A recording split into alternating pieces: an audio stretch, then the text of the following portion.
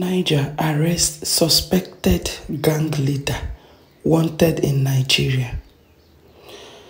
A Nigerian bandit leader wanted for the kidnapping and murder of civilians has been arrested along with 65 of his men in southern Niger, local authorities announced.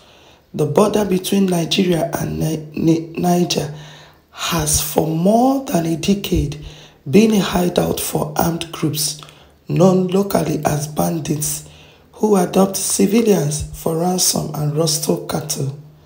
After several days of tailing, the men of our anti-terrorist operation finally caught the infamous Kachala, Baleri and some of his men, Regional Governor Issoufou Mamman told public television late Wednesday, broadcasting footage of several dozen handcuffed and masked men sitting on the ground.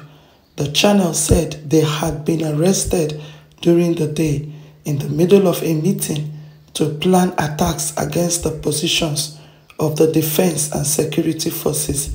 The Maradi region governor said Baleri from Nigeria's Zamfara state was number 40 of the Nigerian Army's most wanted list.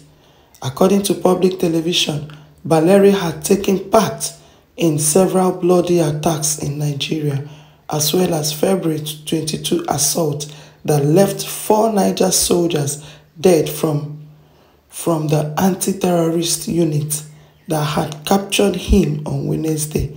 They are rapists, thieves, cattle rustlers, and unscrupulous killers, said Maradi High Court prosecutor Adam Adamau.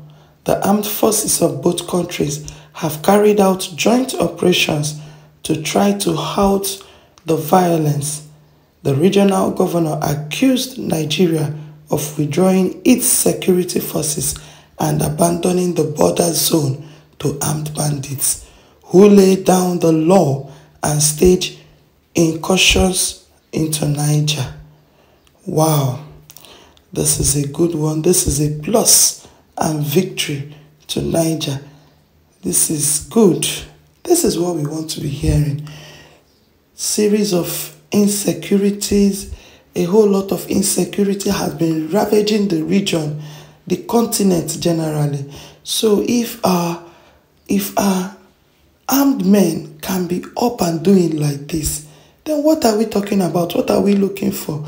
In no distant time, we will be singing victory songs. This is good and a plus.